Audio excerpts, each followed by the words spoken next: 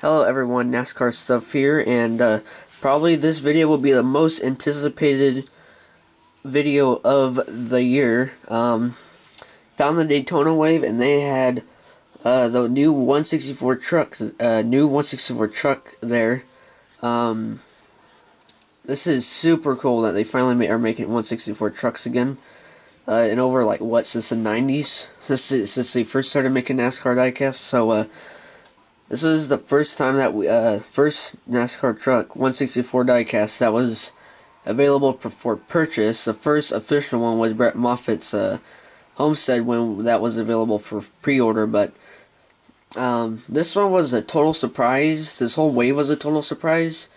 Everyone was probably thinking it would happen though, since they did it last year, but not for sure. So pretty cool that we did get a Daytona Wave, and that we got a 164 truck.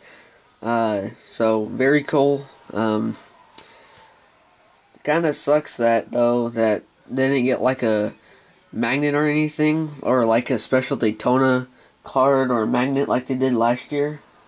They just all got like the old bonus waves. They just got the Cup schedule and Xfinity schedule on the back, like right here.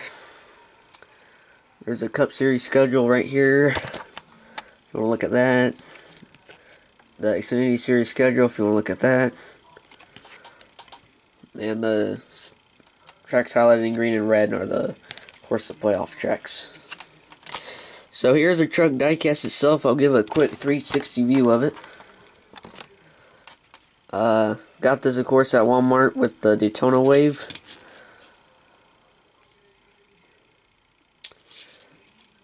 It's Daytona International Speedway, kind of like a program truck car. So with this, I'm hoping maybe some tracks will start doing promotional truck 164s again, like Canadian Tire, Texas, Iowa, Gateway. Hopefully, maybe if they could get promotional truck diecast in for like the races, that'd be cool. Since we got Daytona, but I probably doubt it though. I'm probably just overthinking. Yeah, it's pretty cool. So go over sponsors. On the hood, we got Daytona International Speedway, Chevrolet Silverado. There's the contingency logos along the side. NASCAR Gander Outdoor Truck Series, NASCAR Race Truck, Mechanics Wear, Mobile One, Holly FI, K&N, Lincoln Welders, and a bunch of other contingencies. 2019, and then 2019 on the top. And unfortunately, the truck mold does not have a roof flap, a single roof flap right here, like they do in real life. So that's unfortunate. They don't have it on the 124s either, but it would have been a nice touch. Then along the side, they don't have anything. We just got Daytona International Speedway right here, and they use not normal decaling. Like this, actually, I think is paint.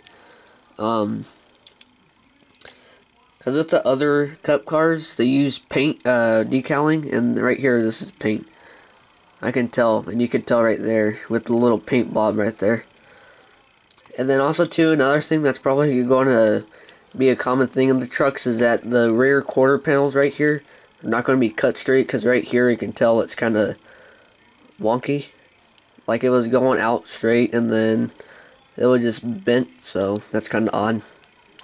Daytona International Speedway, Silverado, Daytona International Speedway on the trunk.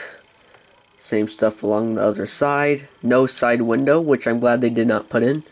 Very, very realistic. And there's a look inside the truck cab. Looks pretty cool.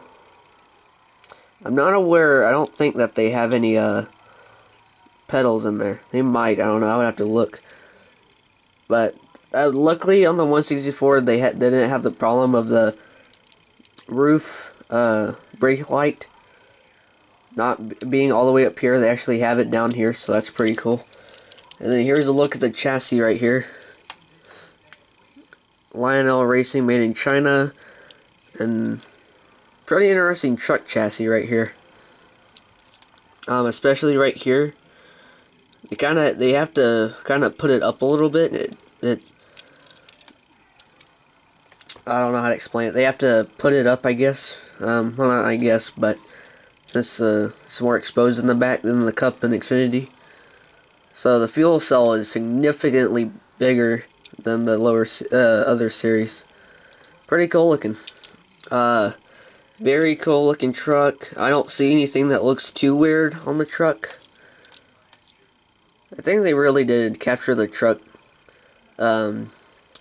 trucks really well. So yeah, very cool that they have 164 trucks again.